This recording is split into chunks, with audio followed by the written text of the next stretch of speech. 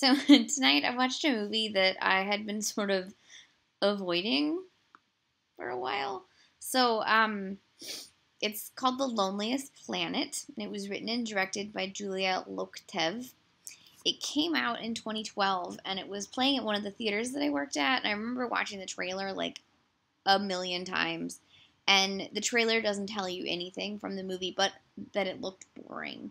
And then I kept reading the calendar at work, like trying to figure out what this movie was about, because the description is like basically two backpackers go through Europe, two backpackers are climbing in Georgia, the country, not the state, and then something happens that changes their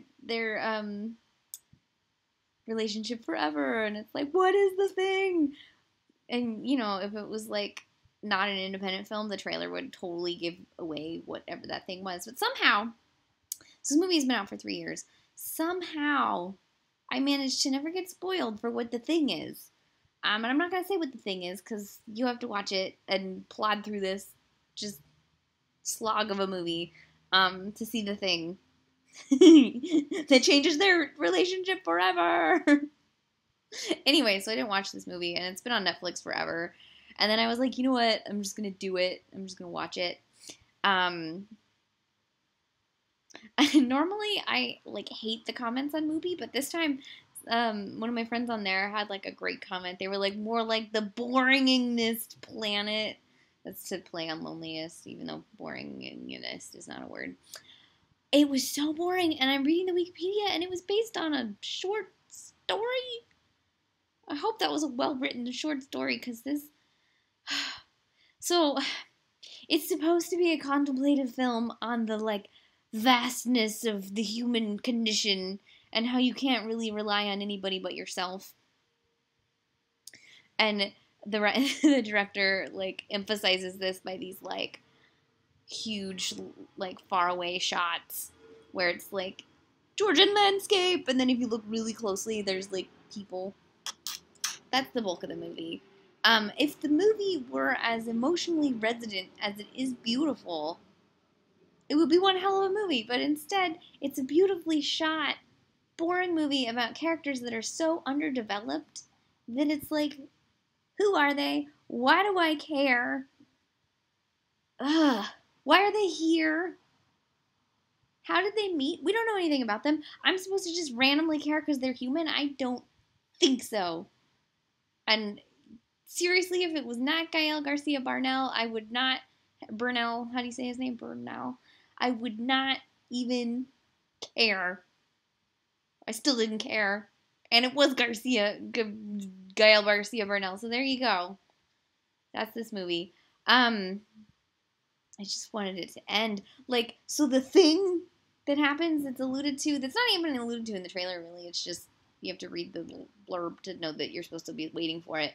50 minutes in. 50. And then you have to have another hour. And you think that the thing, they're going to explore the ramifications of the thing on their relationship, right? Right? Supposedly, the scenes that follow do that, but like, no, they don't. Yes, I will admit that it was an interesting attempt at non-verbal storytelling, but I say attempt because there's no story and nothing was told other than they're walking. That's it. I didn't get any emotional anything from them. Like, and I got nothing. And it was all in their heads, and nothing was projected at me as a viewer, and I just didn't care, and I wanted it to end really bad. Or at least, like, these people never talk practically at all. They're walking for like days, and they never have conversations. They had like 2 conversations over the fire at night, and then it was like the whole movie, the only dialogue. And it's like, these must be the 2 most boring people ever if they like have nothing to say to each other. Now, I have never backpacked through Europe with somebody, so maybe you get to a point where you've talked about everything and there's nothing to talk about, and that's the part of the journey we're at. But I am someone who can always talk, So that would never happen. At least I would be yammering, even if the other person wasn't. Anyways, I really did not like this movie. But if you want to try and watch it, there are a few people on Movie who gave it 5 stars, so some of you might love it. Someone compared it to Jerry. I liked Jerry. It's the Gus Van Sant movie with, is it Matt Damon and Casey Affleck? That movie I liked.